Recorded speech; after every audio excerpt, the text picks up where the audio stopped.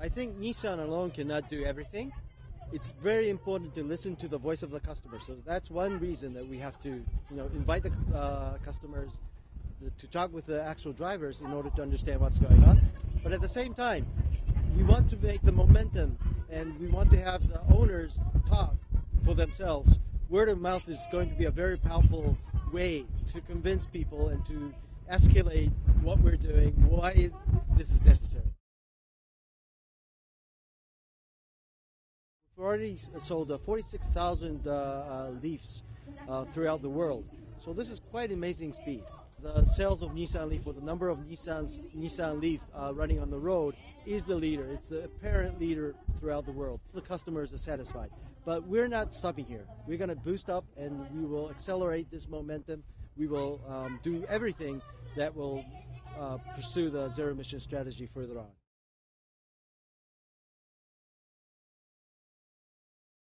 When the first hybrids came out, probably the first 2 years they sold about 30,000.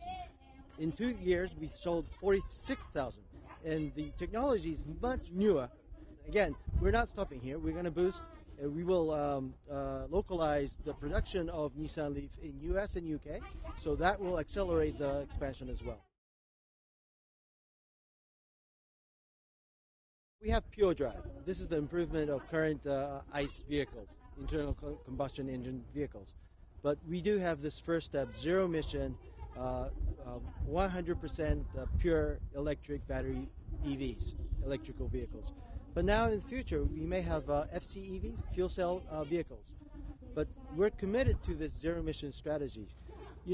Looking at the world or environment, it's evident that this climate change is happening. Something is going wrong. So in order to have this vehicle mobility in the future for our sons or for our children and grandchildren, I think zero emission strategy is mandatory.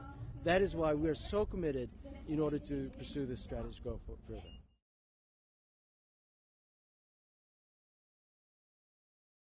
In the future, there's going to be a lot of types of zero emission vehicles, and fuel cell EVs will be one type. Probably it will suit better for the bigger cars, but we will also have to work on the infrastructure side as well. So, but the technology is quite common between the battery EV and fuel cell EV. So that, from that point of view, I think Nissan has a very strong leadership in the zero emissions technologies. We expect in 2020 probably the share of EVs will be around 10%, which means 90% of the cars still will be internal combustion engine vehicles. So we will have to continuously move on to improve the ICE vehicles as well. Never know. Well, I think in the future there'll be various technologies on the road. Probably the option of EV will be one kind of powertrain, fuel cell will be another type of powertrain. All other type of technology will be hitting the road, I think.